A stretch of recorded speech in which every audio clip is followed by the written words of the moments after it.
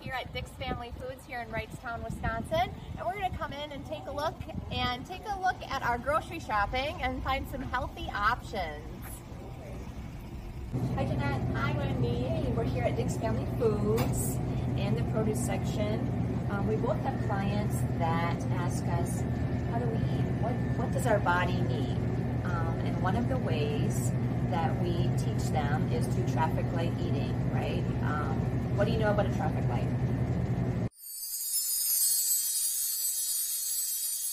Traffic light: green, yellow, red. Yeah, green means go, right? Green light foods are go foods, are fruits and vegetables, right?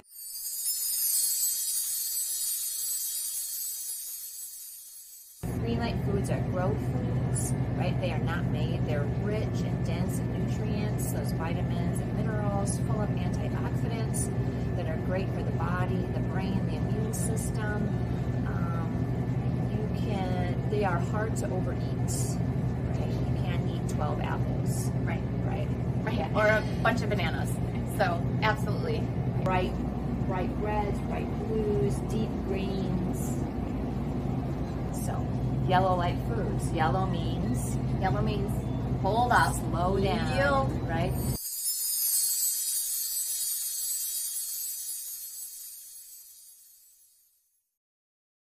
Yellow light foods are those foods that we still need every day. However, we don't eat as much of them. So those are like our whole grains, our lean meats, our Greek yogurts, brown rice. So they are still have a lot of nutrients, but they're maybe a little bit more in calories. Right. And we need to watch our portion size. Absolutely. Oats are a great yellow light food, right? They're one of those whole grains that we eat in moderation but we can still eat every day. And nuts can be really great sources of the good fats, some great sources of those good things for our body. So looking at the nuts here, what would be our best option? I do like the nutrition ones that they have. A lot of times they have them that are wholesome nut mix, cashews, almonds, and they just have a touch of sea salt. So that's what's in here: cashews, almonds, macadamias.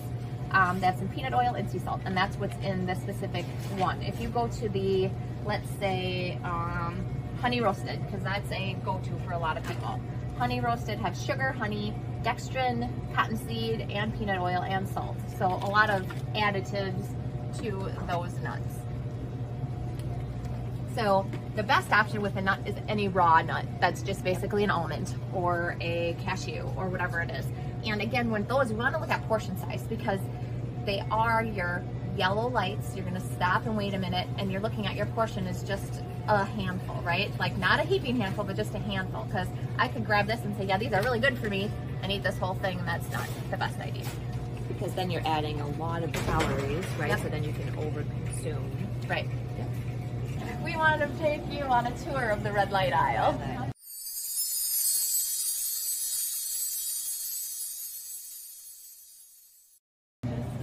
So a reminder, red light foods. Red light means right, stop and think. Right. So there's a couple choices, right? We can think of a better option. We can think, okay, I just need to make the portion a little bit smaller. Yep. Or maybe it's just a special occasion, once in a while kind of thing. Right, yeah. Absolutely. So we have our list of sodas and beverages here. And we're going to get into the chips and all these types of things.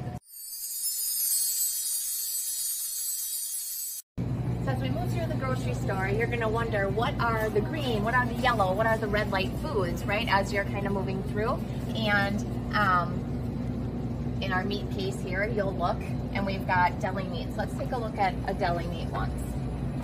This is turkey. You might think, oh, a lean meat. Oven roasted turkey breast. Look at here. All these great things. No preservatives, no nitrates, no added hormones. So we're thinking maybe this is a yellow light food. We always take a look at the label. So on the label, what I'm going to look at here is, first of all, the ingredients. So we're looking at cornstarch, contains less of these, salt, sugar, dextrose, and there may be a few things that you may not even be able to say or pronounce.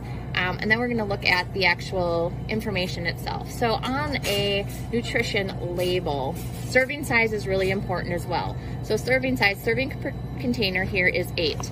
So breaking this into 8, normally, you know, how many slices does that mean? Also looking at the calories and such on here, the calories that are shown on a nutrition label are typically about 25% one way or the other. They are guidelines. So this could mean that there is 50 calories in here, or take 25% up or down on that. So we're looking at this. This is also a very processed food, being that it is a deli meat. So we would consider this more of a red light food than it is a yellow light. Meats are considered yellow light food. So chickens, turkeys, lean red meats. We prefer organic, but if in a pinch, right, you can always go with what they have. So if I was to come into the store and to pick something out, I would look for a lean meat with in chicken, and I would look for, this would be the one that I would pick here, the Amish farm one that's got no antibiotics and all that good stuff there, would be the one I would pick from in this specific area. After this, a grab and go, a quick meal area. These might be the mac and cheese and those things. Those might be filling your cupboards, because this might be something that you have as a go-to. These would also be considered in more of your red light foods. So things that you want to use or have moderately, not on an everyday. If I look at the ingredients on my mac and cheese, first thing you're going to see is there's a lot of ingredients. So when you're looking at a nutrition label, really, we're looking at something, and what we want to put in our bodies for those nutrients, for those vitamins and minerals and those types of things, we want to look for something that has maybe less than 10 ingredients. So the first thing I see here is there's way more than 10 ingredients here.